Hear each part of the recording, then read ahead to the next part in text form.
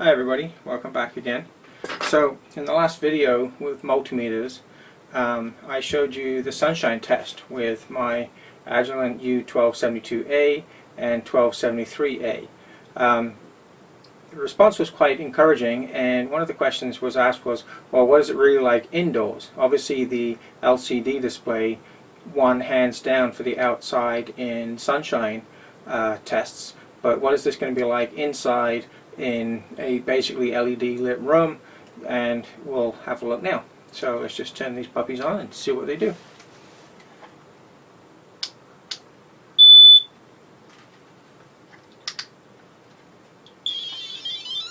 So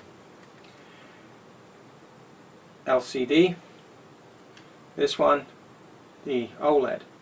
As you can see, the OLED one is standing out quite considerably. It's as good indoors, or it's as much better indoors to the LCD display as the LCD was as an improvement of the OLED one outside.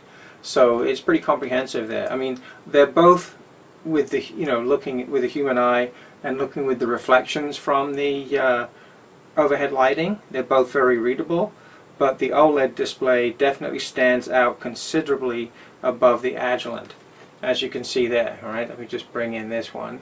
If I just turn it just a little bit, maybe because there's some reflections, but you can see it quite well, but it's not as visible as this one. Alright, I mean, I can turn that quite a way around and it's still quite visible. Right?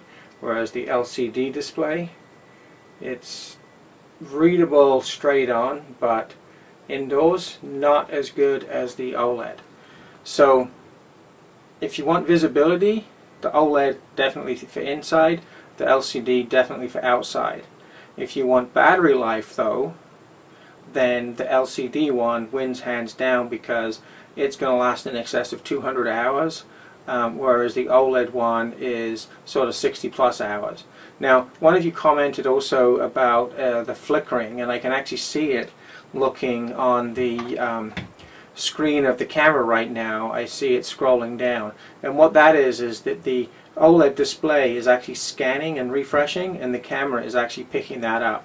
When I look directly at it, I cannot detect it with the human eye. It's just the shutter speed of the camera.